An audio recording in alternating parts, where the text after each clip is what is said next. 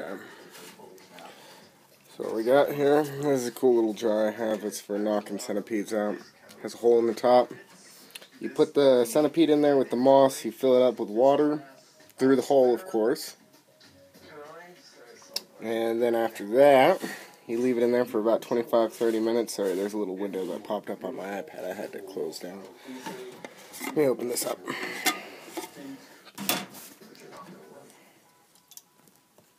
We've had so many designers show at Bryant Park who had fabulous collections, but it didn't surprise the judges. It was the work that they were doing and the challenges. And I see the zipper details, for instance, and I know that's a signature. So now we're going to get this centipede completely knocked out. It's been in there about 30 minutes, 35 something. I'm going to sex it real quick.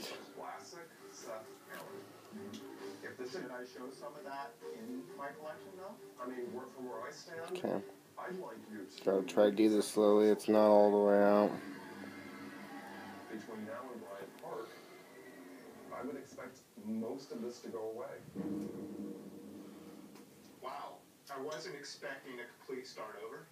You just have to find another level of you.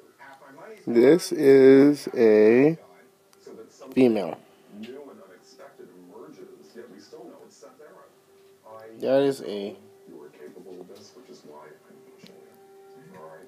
female polymorpha. No spinning organ present. Be a long spiky thing at the front. There is no long spiky one. So it is the our female polymorpha.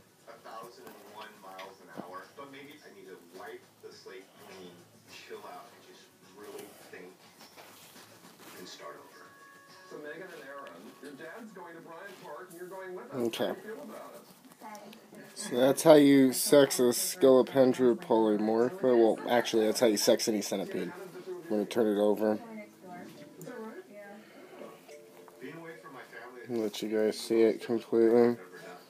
This is a really beautiful specimen. Got really bad lighting here, sorry. Let me see. I don't think there's a roller close by. I'm trying to do a little scope of the room here. Yeah, there's not. Oh well.